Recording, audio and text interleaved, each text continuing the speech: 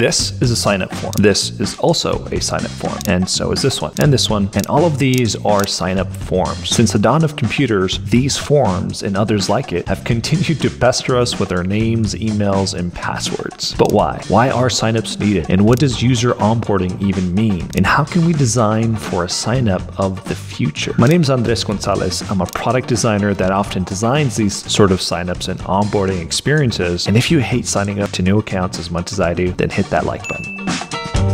They sign up. Sign up. Most people are signing up. They've heard about it. They don't know exactly what value they're going to get. They don't know if it's really for them. See, despite the way that we think about signups and sign-ins today, this concept isn't really new. Companies have always required their customers to sign up to things to get access to specific services, products, special discounts, and more. For example, banks are some of the oldest institutions with customer-specific accounts. Instead of signing up through an online form, it was through pen and paper, where you would quite literally write your signature, aka sign up. And instead of using email and password, people use their social security numbers or other forms of ID. So the origin and meaning of the word sign up means to sign one's name as to a contract in order to obtain a product, join a club, or get a service. Now, let's fast forward to 2022. Everything is at our fingertips. Convenience is the name of the game, and people want self-service. Are you hungry? Order a pizza and with the tap of a button, it arrives at your door within 30 minutes or less. Are you bored? Swipe through 15-second videos on TikTok that are designed to keep you hooked for hours. Are you lonely? Download a dating app, set your filters, and start swiping. Want to buy something? Check out in one click. The environment has changed to be faster and more convenient, and it's not slowing down. So it makes sense that a 1 to 3 minute onboarding process to a new app sounds exhausting.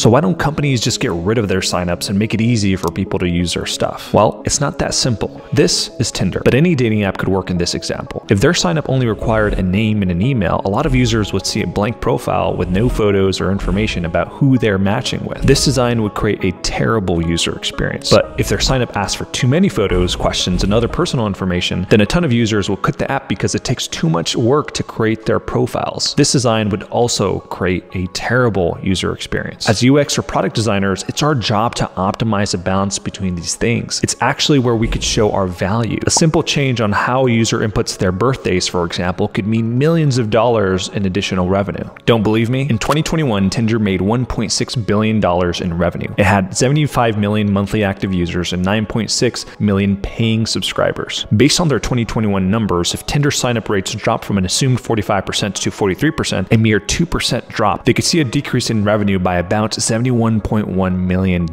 Of course, these are just estimates, but you get the idea. And that's why product designers and developers have thought of new ways to make it easy for people to sign up. You can sign up using your phone, or use uniquely generated code so you can never type in your password, or sign up via Google where you can connect your Google account and you're done. And all these different methods of signing up are trying to reduce what we call friction in the UX design world. It's the feeling of dread that we all feel when doing something like creating new accounts. And Frontegg is leading the way. They give companies the ability to allow users to sign in through SMS, their fingerprints, or even a USB key. But they're more than just a sign-up, sign-in tool. They're a user management platform that helps product teams provide end users with easy ways to manage their own accounts. Whether users have to change their subscription plan or change their password, Frontegg has you covered with their self-served features that eliminate that in-app friction. There's no need to code a user management system from scratch. It's a powerful API plug and play. See, sponsors like Frontegg give me the ability to create these types of videos. It's a complete passion project. So if you're in the market for using a tool like this, check them out in the description down below. User onboarding. User onboarding. User onboarding. Now, what does that even mean? Well, let's hear from James Gill, CEO of Go Square. User onboarding is everything. It's not just about the interface of the app. It's about so much more than that. It's really from like step one, when they first see your website, through to the point of them being a happy, successful onboarded customer. To understand user onboarding better, let's take a step back from the sign-up process and imagine the step a user has to take before and after signing up. And let's take TikTok, for example. You see, before I decided to sign up to the black hole that is TikTok, I first had to go through the App Store, see some reviews, and download the app. And before going to the App Store, one of my friends texted me a funny TikTok video. And that's where they got me, those sneaky bastards. All these steps before I decided to sign up are a part of the user onboarding process. And the steps afterwards, like TikTok showing me how to swipe up, nudging me to follow my contacts, and showing me informational pop-ups, are also a part of the user onboarding process. You see, the goal of user onboarding is to get users from step one, awareness, to the final step, a fully active user.